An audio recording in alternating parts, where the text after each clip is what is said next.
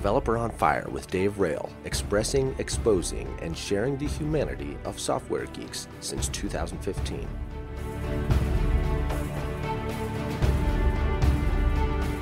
Today's episode is brought to you by patrons of the show and by CodeShip. CodeShip is a hosted continuous integration service that lets you ship your apps with confidence. Choose between CodeShip Basic, a simple, out-of-the-box testing and deployment service with pre-installed CI dependencies that works out of the box. The average setup time for CodeShip Basic is less than 3 minutes. Or give CodeShip Pro a try. CodeShip Pro is a fully customizable continuous integration and delivery service with Docker support. It makes it easy to test and deploy your microservices and push to any registry. It's also perfect if you want to deploy with Kubernetes and comes with a convenient local command line interface tool that allows you to run your builds locally, helps encrypt your environment variables, and guarantees 100% parity between your development and production environment. Both CodeShip Basic and CodeShip Pro come with a free plan that grants 100 builds per month, unlimited projects, and unlimited users. Open source projects are always free on CodeShip. Visit codeship.com today or check out codeship.com/features to find out which CodeShip product is the best fit for you. What's happening, geeks? Developer on Fire, firing up geeks everywhere. And I'm stoked to present today's special guest, John Daniel Trask. It's a pleasure to have you here, JD. Let's light this thing up. Does that work for you? It works for me. Thanks, David. Right on. John Daniel Trask is the CEO and co-founder of Raygun.com, a software intelligence platform that monitors how your applications are really performing for users. Prior to Raygun, JD's entrepreneurial spirit was stoked by running a PC repair business while studying for a Bachelor of Information Science, which then led to working as a software developer at an IT services company. Driven by a frustration around poor software tooling, JD co-founded a company called Mindscape with Jeremy Boyd before focusing on the Raygun product, which gradually grew more attention. This varied background has given JD unique insights into understanding how to build healthy software. He is also known to enjoy a well-aged whiskey. So, JD, that tells us about your history a little bit, some of your professional and the building of businesses being front and center in your efforts and around software. Before we get into your story specifically, I want to find out more about you, the person. Who are you personally, and what makes you tick? Thanks, David. So I've always been a tinkerer with technology. I disassembled remote control cars when I was 4 years old and reassembled them, much to the dismay of having just received it as a gift. I see myself as sort of living on the intersection between business and technology. So even when I went to university and I did my Bachelor of Information Science, I picked that paper, that area of study, because it had the most electives in it. I didn't want to be at university long, and that meant that it was a 3-year degree that had the most electives that I could fill up with business papers alongside the comp sci papers. Okay. And so I've seen both areas as providing the ability to amplify human ability. So technology allows you to do more than you could do just by yourself. Business is the collection of people all striving for a similar goal to help you achieve more than what you could achieve yourself. So I'm all about amplifying output. Right on. So technology is what turns you into Superman, and then business is the League of Justice, right? Bringing all these superheroes together. Yeah, I'm more of an Avengers kind of guy. But okay. Yeah, There you go. kind of works. Well, that sounds good. Yeah. So my understanding is that you kind of travel back and forth between the U.S. and New Zealand. What's the story with that? Or where are you from, and kind of what's your current living situation? Cool. So I live in Wellington, New Zealand, which is the capital of New Zealand. And for listeners who don't know New Zealand very well, it's a country of 4.5 million people, so it's relatively low population. But it's definitely, it's a first tier country, very high technology. There's multiple billion-dollar plus tech companies been founded there. It's a very modern society. But it's down at the bottom of the Pacific Ocean. It's kind of tucked out of the way.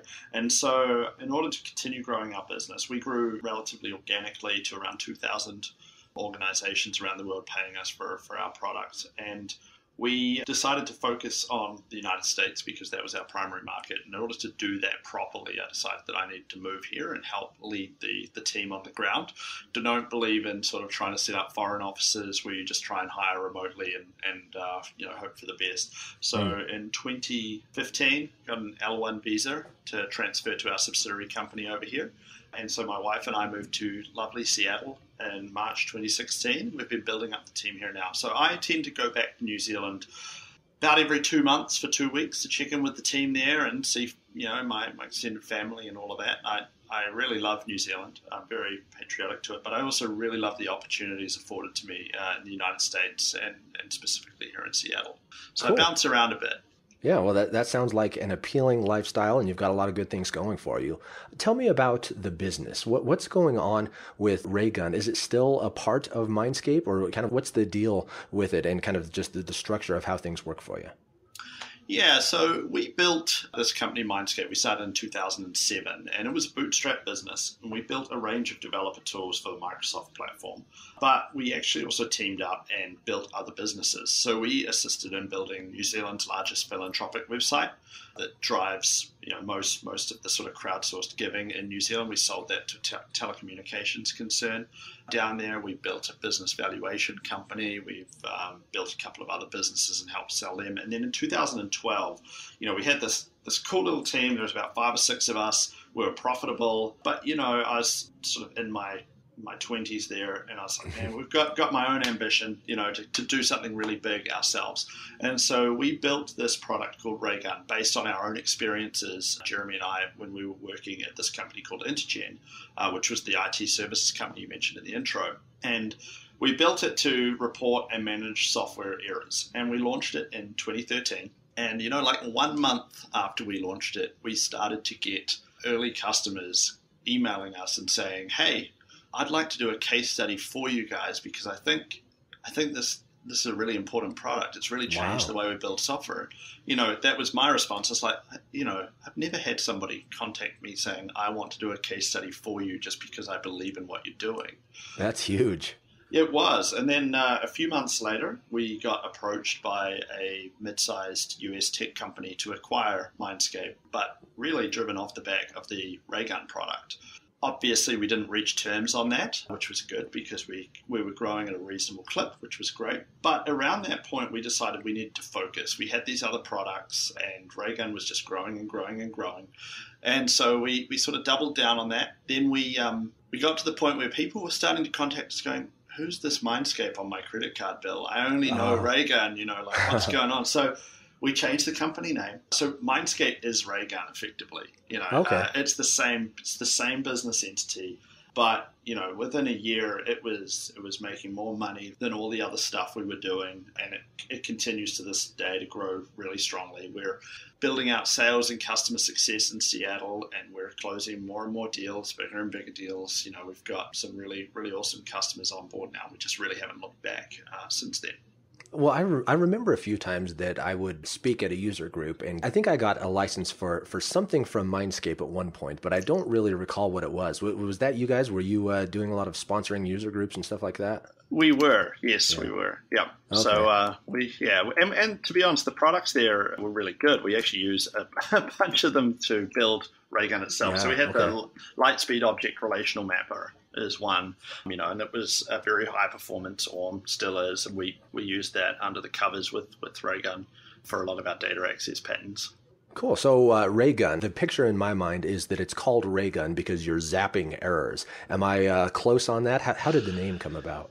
The name actually came about because of my business partner, Jeremy. And so while we're both technical, Jeremy is the supreme technical genius. I'm the pretender beside him. That's why I handle the business side of things. It was like, who's the worst coder out of the two of us? JD, okay, you can do the business work. No, I kid. So when we were starting the business, there was originally 3 founders. We bought one of them out, and so it's just Jeremy and I now. Pretty quickly, that's a whole other story.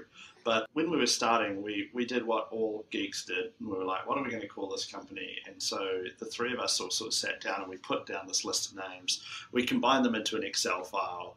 We each then went through and we stack ranked the entire list, and each of us. Then we merged those results together and summed up the scores based on position, and Mindscape came out on top. And I still just remember that Jeremy put a name in that list that was Railgun. If you remember, Railgun from games like Quake 3 and whatnot. Oh, okay. And I was just like, man, that is the stupidest name. Like, what a ridiculous name for a company. And the thing is it stuck with me from, 2007 through to 2012. And I was like, you know what? The fact that I'm still remembering this kind of shows that it resonates as a memorable name. And so when it came time, I was like, well, I'm not going to go. Railgun is a little bit esoteric compared to Raygun. Everybody kind of gets what a Raygun is. They might not know what a railgun was. And so it was a slight tweak on Jeremy's suggestion. And you know what? It's been a super powerful name. And I was wrong all those years ago to think that it was not a clever name. And yeah. Well, that's funny. It's funny how something sticks with you, right? When it made an impression of being something silly and not worthwhile, and then it sticks. And who knows? Maybe Railgun would have been a horrible name, and it had to have the tweak. But that's great. So yeah, really cool. So tell me a little bit about Raygun itself. As a developer out there, right? Somebody listening to this, why should they be interested? Why should they care about Raygun? Yeah, so Raygun integrates with your software as an SDK, and what it provides to you is automatic software crash reporting is one piece, and that's some relatively low-hanging fruit in terms of the value to customers. You want to know when something blows up, you want to know enough detail to fix it. Yeah, you don't want to. And a lot of the stuff built into a lot of tools that you're using leave a lot to be desired, I guess. Absolutely. And so we also integrate heavily with the ecosystem, integrates with your, GitHub and Slack and HipChat and about, 25 other things. So you're always alert. And then we also have real user monitoring capabilities, or RUM as the industry refers to it. And what that means is that we help our customers in tracking how people are using their software with a performance angle to it. So that means it's not like Google Analytics. It can tell you your daily active users, your monthly active users, but more importantly is it's telling you that this page, for example, took this long to load. These API calls that you made via Ajax on your website took this long. We also support mobile, back-end, front-end, everything. And so, for example, you could integrate the run part with your mobile app, and we can automatically tell you the navigation flow within the application, the network calls that are occurring, what's taking so long on all of that. And so that's where we're getting to the point where we're like, this is actually a software intelligence platform. It's not a single crash reporting. It's not really a RUM thing. The overlap between the two is actually where the power really is. So, for example, I have a crash report, but with the RUM data, I can also tell you the full navigation flow that user took. Nice. Or, for example, when I'm telling you how many of your customers had an excellent experience, if I've also augmented that with the crash data, I can give you a better experience score. An example I give is that just because, you might say, oh, the users are having a great time because the web page is loading really fast.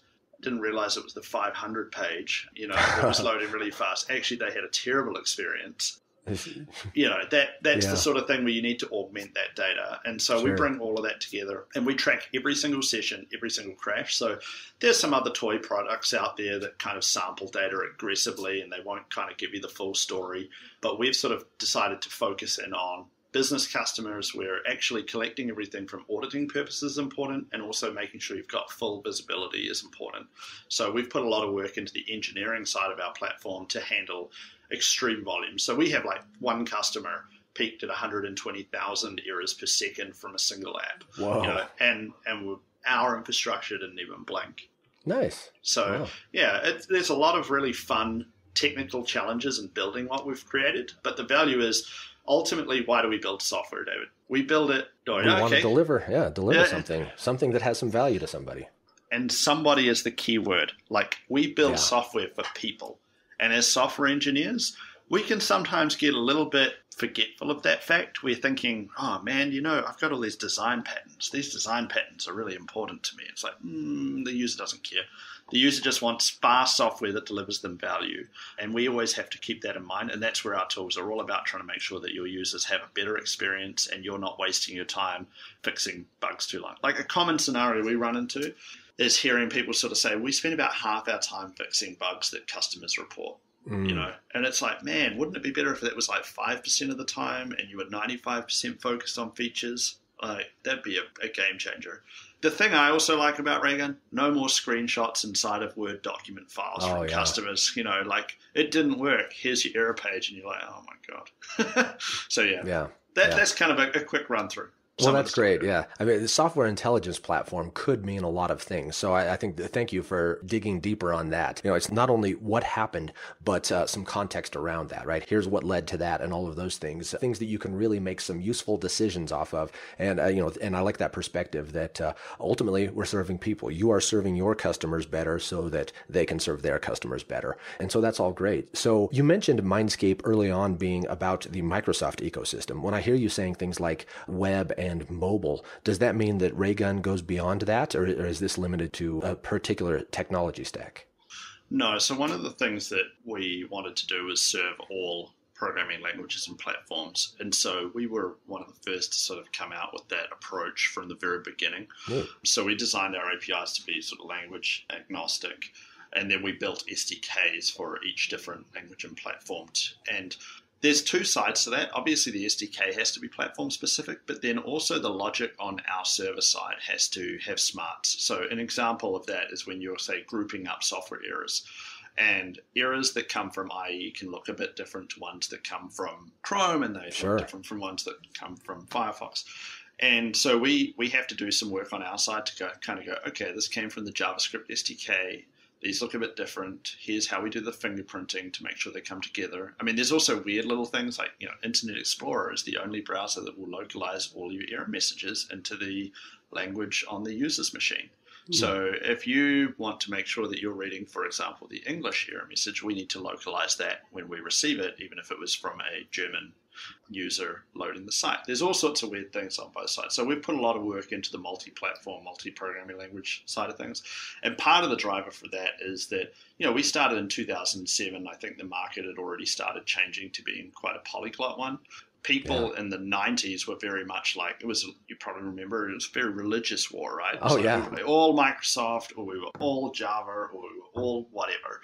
Nowadays, you talk to people and they'll be like, yeah, we've got, Node.js in there, and we've got this bit written in Rust, and this bit's using .NET, and this piece is Java. I mean, that's how the Raygun platform itself's built. Our API, we're migrating from Node to .NET Core. We've got a lot of C# in there because we are a Microsoft house internally. But we also have Go in there orchestrating our symbolification process for iOS crashes. And that's just the nature of all tech businesses these days, is that they're using whatever is the best language or platform for the job. Yeah. Yeah, that makes sense. It's definitely a good offering for the public to be able to use this on your platform. And this is a very technology agnostic show. So I think, you're talking to an audience out there of developers using all kinds of different things. And so it's wonderful that there's something for everybody there. And yeah, it does present a lot of challenges. So that kind of leads me to wonder, you talked about kind of, early days, Mindscape, a team of 5, something along those lines, right? With all of these things that you're dealing with, I imagine that team's had to grow. What does the team look like these days? Yeah, so today we're at almost 40 staff across New Zealand and the United States, and we're always continuing to work on growing more. So, we'll probably be, 60 people in a few months' time. Wow. But yeah, so things are going reasonably well on that front. Yeah, so you're interested in both the technology and the business, and that's had to have served you well in this particular role, right? Has that always been something, business has always been interesting to you? Yes, I grew up in a household where my father ran his own businesses, my aunties and uncles had their own businesses. It's always been a part of my life that's what you do. It's always been a goal of mine. I like to build things, whether it's in code or in business. Yeah, cool. So why software, right? How did you get interested in being able to program, and what lights you up about doing software? So I, like I say, I was always a little bit nerdy as a kid from the point of view that I like to build. And so I remember I had this like Osborne's Children's Encyclopedia when I was about 5 years old. And I used to really like the tech section in there, and it would talk about lasers and satellites and all that. And I was just like, I love to dream. I like to think about the future. And we got this computer when I was, I think I was just about to turn 9, or had just turned 9. And I was going through, it was a 486 SX25, FYI. And I remember seeing the DOS command prompt, and I was literally just going through this list of all of the different commands. And eventually I got to Q. You can see where this is going. So I load up QBasic, and I was like, what is this thing? What's going on? And so I kind of managed to get something to run. I think I printed some text on the screen. And, it just struck me that I'd always loved Lego, like especially Lego Technic sets where I could, axles and cogs and stuff. And it just struck me like I'd just been given a Lego set with unlimited parts where the only limit was my brain. Like nice. I can build whatever I want. I don't have to go and hound mum and dad for money, to say I need more bricks. I can just write more code. I can do all this sort of stuff.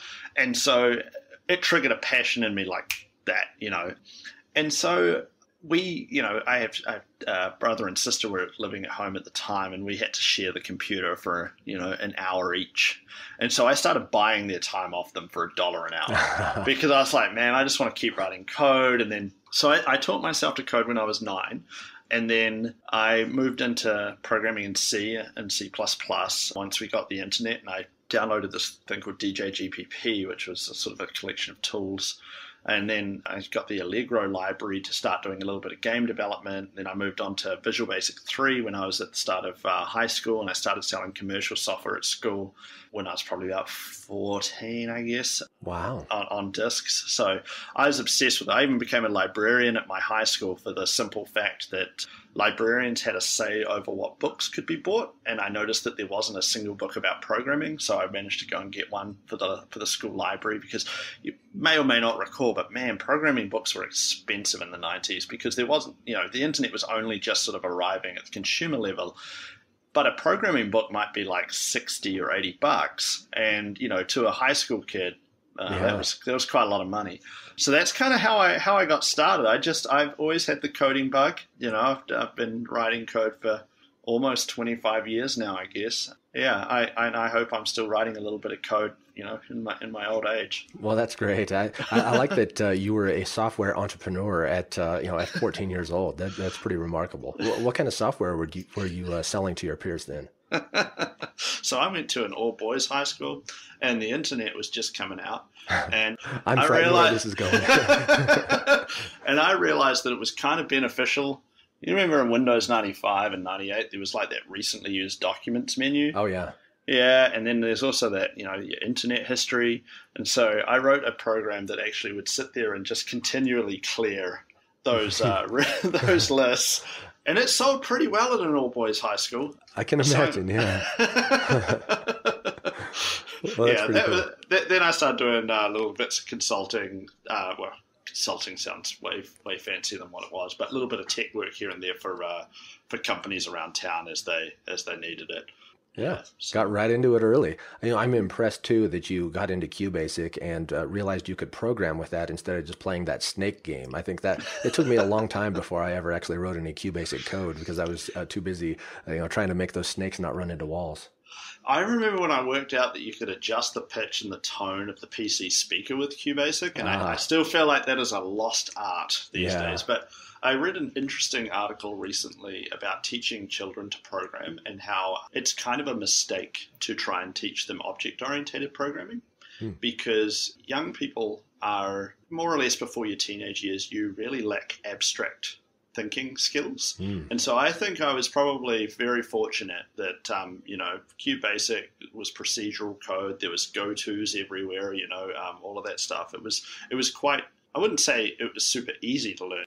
That makes sense. The kind of the neurodevelopment is, being what it is at different stages. That's probably, just, write something that just goes in a straight line and does its thing. Go-tos, I guess, complicate things, but that makes sense. So it sounds like a good experience and, great stories. I like all of that. I'd like to hear another story from you, right? There's a lot of good things, right? And I've heard about some of your successes, but I want to hear about the opposite of that. Can you tell about a time that you fell flat on your face or things just fell apart?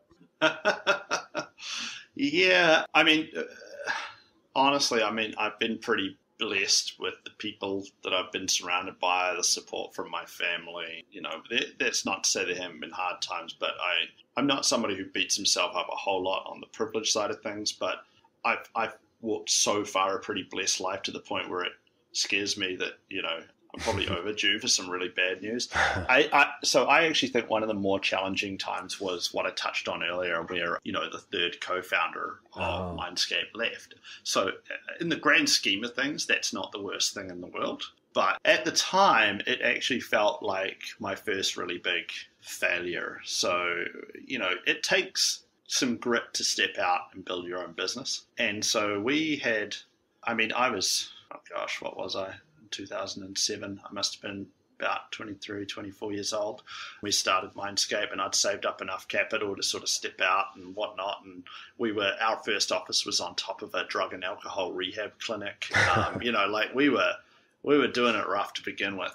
And I approached Jeremy and this other individual about starting this business, and we decided to go for it, and that was awesome, and we had some drinks to celebrate. And, when you first start out, you're sort of sitting there watching just the capital dwindle a little bit. We had some great support from some customers because we were bootstrapping, which was awesome, but you are also acutely aware that you want to build a repeatable the clock's ticking as soon as you start.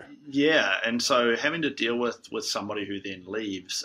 And so it was one of those things where he just sort of said one day, hey, so I'm taking this job that I got an offer for, and I've actually been doing these interviews for a little while, effectively behind your back. That stung. And it threw both Jeremy and I for a bit of a loop. People sort of say that your business partners are, like your wife or husband. I don't really like that analogy a lot, but you need to have the same sort of trust in those people. And so that sort of scared the hell out of me.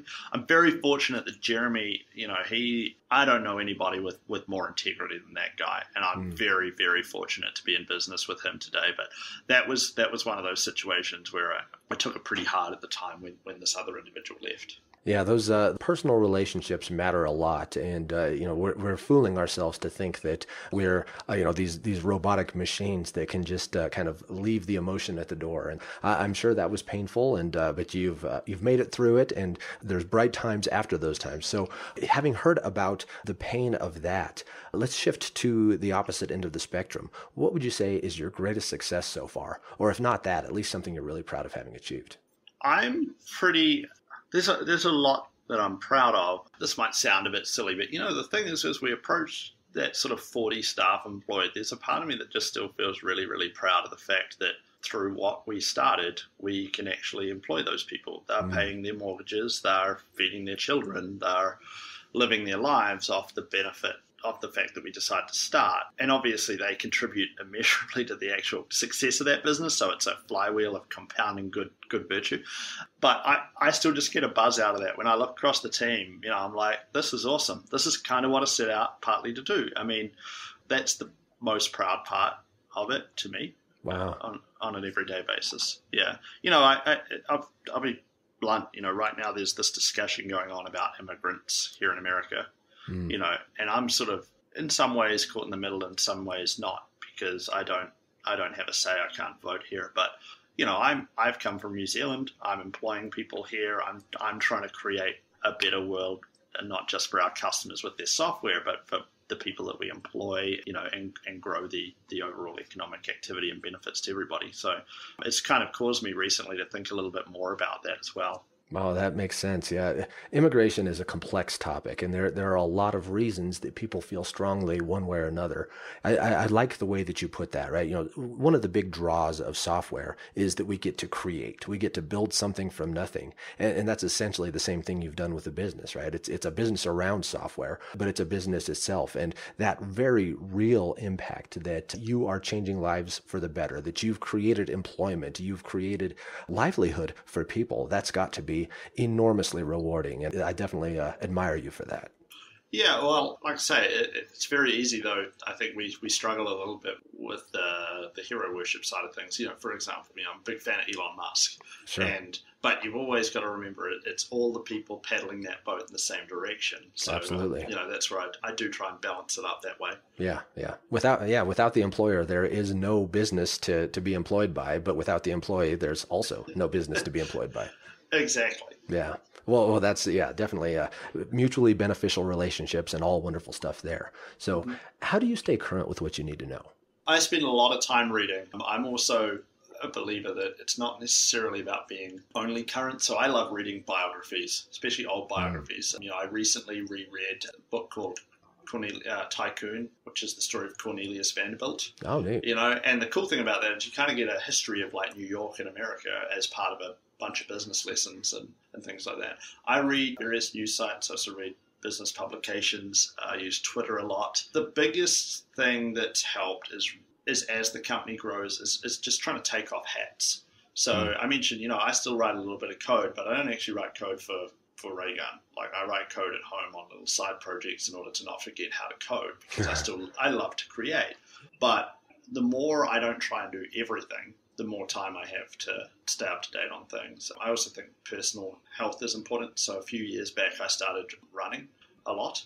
And so I run, I don't know what it is in miles, but usually between 7 and 12 kilometers every day or two. And that just buys you time to think. And I think we really, really, really undervalue thinking time in this day and age. Again, tossing back to some of the biographies that I read, it's really notable that some of these people that achieved so much, their office would literally be a desk and some papers. And when they'd finished writing their letters, they would just talk with people or think, and they did tremendous things. But we live in an age now where there's a computer on every desk and in every home, thanks to Bill. Yeah. But those things are always barking for our attention. And we don't actually get that much time to have high-quality conversations and high-quality time to think. And that's what I find with running, getting out there. And it allows me to just mull over the things that I've been reading, think about the strategy of things, see opportunities. I'm fortunate that I have some people I run with, but we're all pretty comfortable with sort of running in silence while we're all sort of decompressing and thinking about things. But yeah, that's been probably the biggest help to recent success is that alone time to think. Yeah, not only now do we have computers on every desk, but they're in every pocket as well, right? So it's a pretty remarkable place where we live, where, there is no interruption unless you deliberately make the time for it, and that's a very healthy thing. So it's good advice in addition to being a good part of your story. So thank you for that. You mentioned books there. You mentioned specifically the Cornelius Vanderbilt story, but is there one book that stands out to you that you would recommend to an audience of software developers mostly, but not necessarily related to software? Yeah, I mean, I do tend to read more business books. I think a book that I've thought was really interesting recently was actually a book called Becoming Steve Jobs. And the reason I'd relate, it was again more about business and the way Steve Jobs built Apple. But I think one of the things that I took away from it was this was written by somebody who worked very closely with Steve for many years. And we have this view in the tech industry that Steve was this genius and he was also a colossal asshole. He was terrible to work for, but he got stuff done. And I think there's a glorification of that sort of mentality in the tech industry a wee bit. And the thing I liked about this book was that it spent a bit more time talking about what doesn't get talked about a lot, which was, if that was true, if Steve was that bad of a guy, nobody would have worked for him.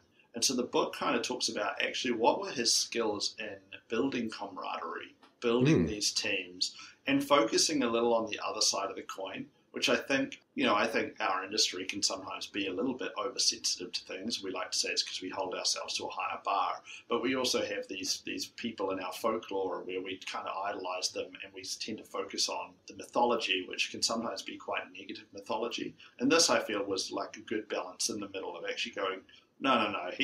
He was both sides of that coin. Sure, he could be hard to work with, but he also was a master of building teams around getting things done and delivering things. And this book looked at that. So I would probably recommend that book. Well, that sounds really useful. There's always another side to every story, right? So I think we would do well to kind of temper our faith in the stories that we're told and the kind of the conjecture that we hear. But, Steve Jobs, it's a story, like you said, with the symbiotic relationship of businesses and the people who work for them. It's the same with business and software, right? That you really don't have one without the other, and especially in the case of Apple. And so it sounds like there's probably definitely a lot useful for a developer to take away from that.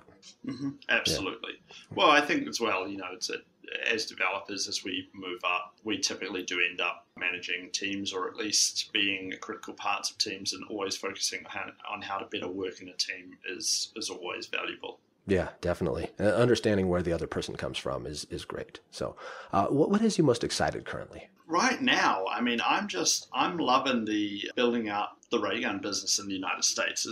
It's an exciting new adventure. I like to point out that before I moved to Seattle, I lived at 4 addresses in New Zealand, 2 in Palmerston North and 2 in Wellington, and they were both very short distance away from each other. So to me, this is a big adventure being here. And I love the American spirit. I love the opportunities. I love there's like almost a, not apologizing for wanting to win. I like that. So right now, this is the most exciting thing for me. And I think my wife's enjoying it too. She's traveled a lot more than I have, but she likes being here. And I'm also really excited in April. I'm taking a bit of a driving tour of your fine country checking out some spots. So I'm looking forward to that as well. Yeah. Well, yeah. Well, do you have a plan for that? I mean, U.S. is a big place. Are you going to specific places?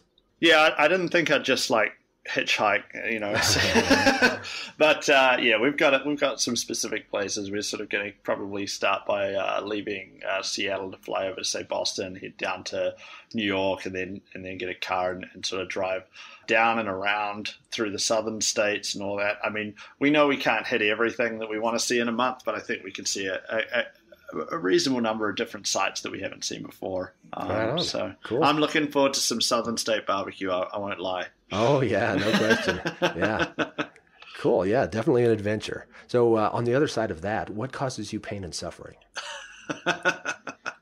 I like the way all of your questions are so polarizing. It's like pain and suffering. Not a lot causes me pain and suffering. I guess I look at it as more of a growth challenge, which is that, that being in Seattle is our first major outpost outside of having everybody in one office, and just generally communication and making sure that everybody is empowered enough to make sure they can operate without being micromanaged, and feels that they can achieve without necessarily my approval there.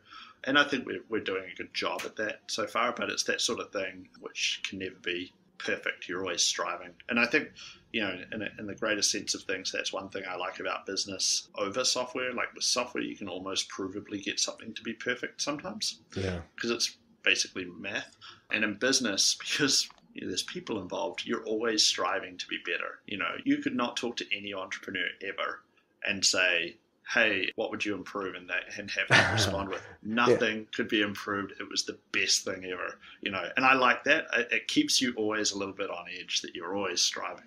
So that's the biggest challenge, making sure we don't screw things up by being global. Yeah, definitely a lot of challenges, a lot of growing pains and figuring things out. And the non-determinism of humans is certainly a worthy challenge. So what do you like to geek out about apart from software and business? I'm a big VR fan, so I backed the original Oculus. My wife then got me a Gear VR a couple of years ago. Then Oculus were kind enough to send out the Rifts to everybody that backed them originally, so I got one of those. I still think we're a wee way off that going mainstream, but I think it's a glimpse of the future. So I'm pretty excited about that area of technology, and I've written a couple of apps and poked around with it at home. I'm curious about other areas of technology around the machine learning side of things. Personally, I mean, my life is more or less consumed by operating the Raygun business. I don't have any children yet, so it's pretty much, from the second I wake up to the second I go to sleep is kind of work. And, I'm one of those people that does the whole, I don't believe in work-life balance, I believe in work-life harmony. And right now, me putting all of my time into work is actually really nice. I enjoy it. I work with great people. People really love the products, giving them value. So, there's not one way, right? Everybody's got to make their own decisions about what they prioritize, and there's nothing wrong with making that choice if it's the right thing for you. So it sounds like you're doing what you need to do. Yeah, well, I always say I don't have children yet, so that affords you a lot of scope to focus. So I don't judge anybody on what they do and don't do. I do believe though that if you're not going into work pretty amped, then you should probably look at what you're doing. I don't often think anybody's actually sets out to do a bad job, but some people can end up doing things that they shouldn't be doing or isn't really their strengths or passions, and therefore they can end up not having a good time and probably not coming across very well. So Yeah, if you're not lit up on what you're doing, then it would be well advised to try to find something else. It's one of the big emphases of this show, right, is I want inspiration, right? I think the stories of people like yourself who are doing what they want to do and providing something for their customers and really getting some joy out of that. That just helps us all to be able to hear that kind of stuff and get that kind of inspiration. And yeah, what you're doing is not for everybody, but when you get stuck, right? When it's thank God it's Friday instead of thank God it's any day, then it could be a lot better, right? You're working in a way that's suboptimal, and ideally, right, we'd all get to that point where we're just really focused and really fired up for what we're doing. Yeah, well, my biggest challenge has always been that I'm on Sunday, I get so excited. And to the point where I'm like, I'm going to get this done this week. We're going to do this. We're going to do this. We're going to do this. And then I'm like, cool. And I go to bed. And I'm like, all right, I'm going to bed early enough so I'll get a good sleep. And then I'm lying there at 3 a.m. because I got myself way too excited. And then, you start the day and you're like, oh, man, I'm so tired. Like, I was so excited that now I've actually shot myself in the foot by being And this happens most weeks for me. Coming back to your point, though, about getting people lit up about things, slogans and whatnot are they sound cliche, like just do it and whatnot. It's like, you don't want to just do it. You want to go in with a bit of a plan. But man, do I see a lot of people who make a lot of excuses for themselves to not do something or not follow through, and everybody's got to find their own thing that helps motivate them. But for me, you've got to have self-trust. Yeah. I believe if I apply myself to something, I will have a reasonable chance of success at it. It sounds like you've always been that way, right? I mean, from selling software in high school, right, or whatever high school is called in New Zealand. I don't know if you use that term, but yeah. From all the way from there, it sounds easy. So for one thing, is that the case? Was that just natural for you? And two, what advice do you have for somebody who's not that way? How can somebody learn to take action where they're not doing it today? Oh man, that's a huge question. Yeah. I mean, I sort of have, I guess, always been a bit this way. Having said that, I mean, there'd probably be people that would say it comes across as a touch of arrogance. But the way I've always looked at it is, it's like, if you're talking about just you are 100% in control of you, right? It's not like you're going to be like, wow, I thought I was going to do this and my body just didn't move that day. Like, it doesn't, that doesn't really happen. And so I've always just felt like if something did rely on me, I knew that it was just up to me to log the hours and to iterate. One of the questions I like to ask people, maybe I'll throw this at you, right? Which is, let's say I met a bunch of your friends and I was chatting with them and I said, tell me about his personality. And they started rattling off different personality traits. Which personality trait would they say that you would actually disagree with them on? Your friends think you have it. You don't think you have it. What would it be? I think my answer to that has changed in the last year and a half to 2 years. I think my story all along, my adult life has been, I'm good at machines and not good at people. I think that friends, people who know me really well, they knew that all along, right? They would have probably said that I'm a good friend, fun to be around, a people person. And I would have disagreed with that.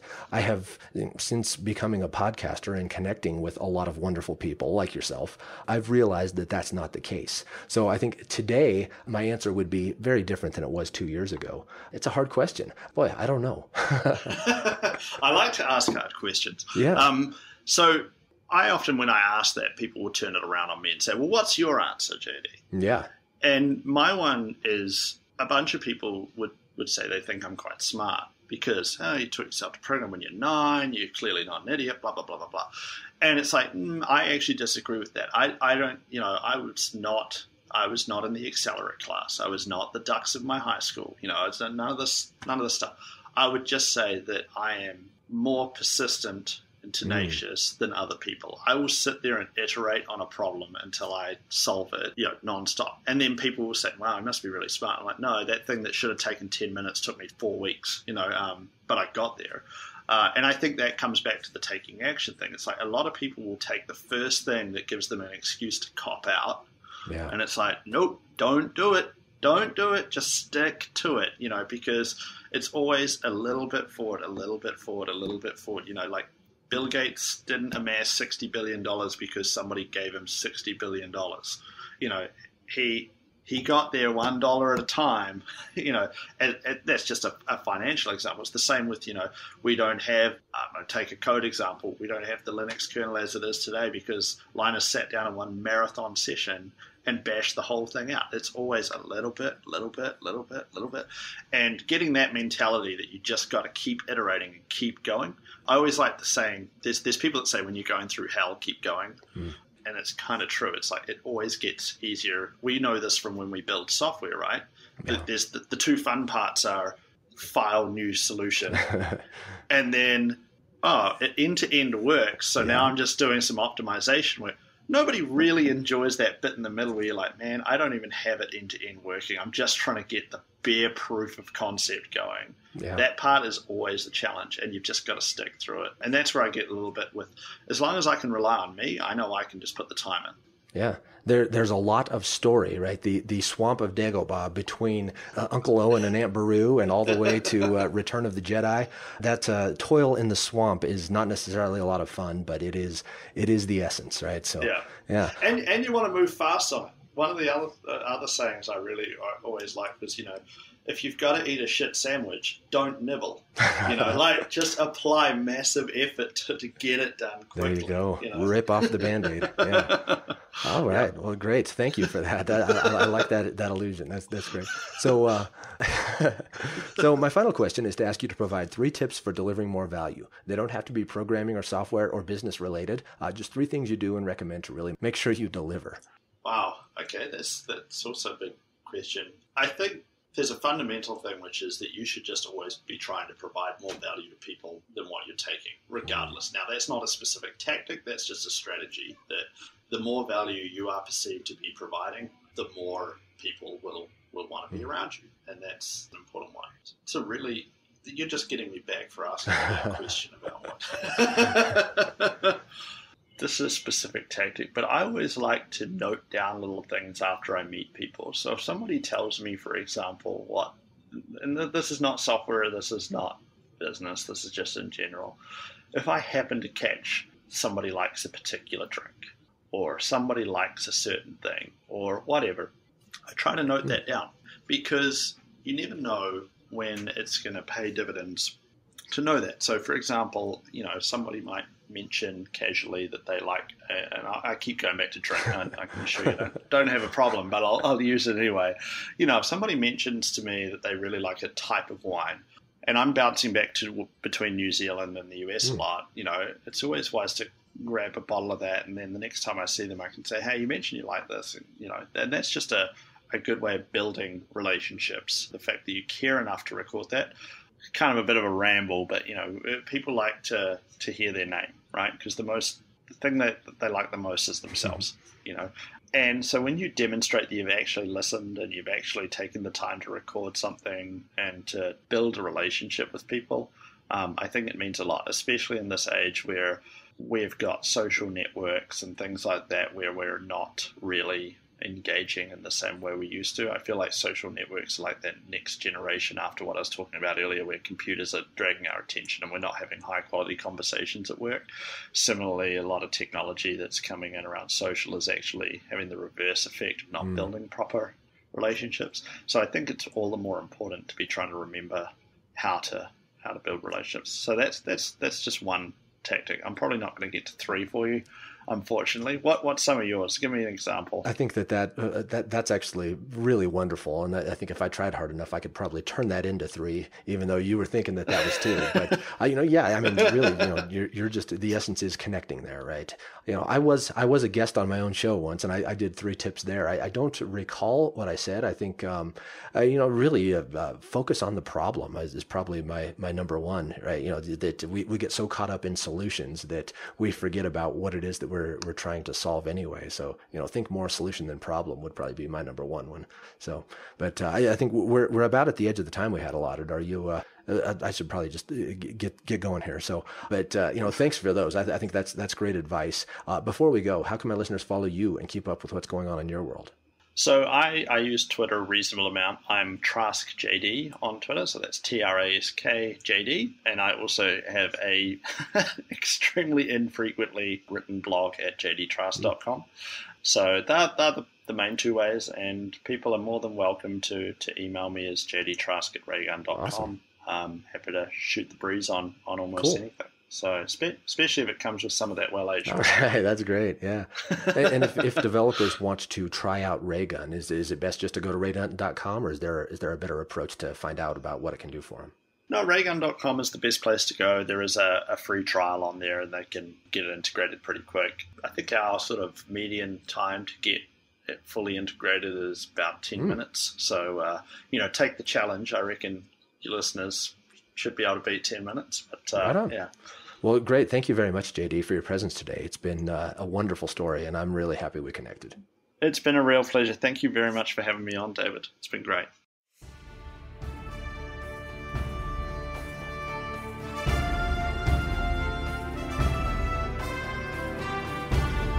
You just heard the amazing and inspiring story of a top-notch geek. Thank you for listening. Go and find the show notes at developeronfire.com. Support the show at developeronfire.com/support. Join the community and engage at facebook.com/groups/developeronfire.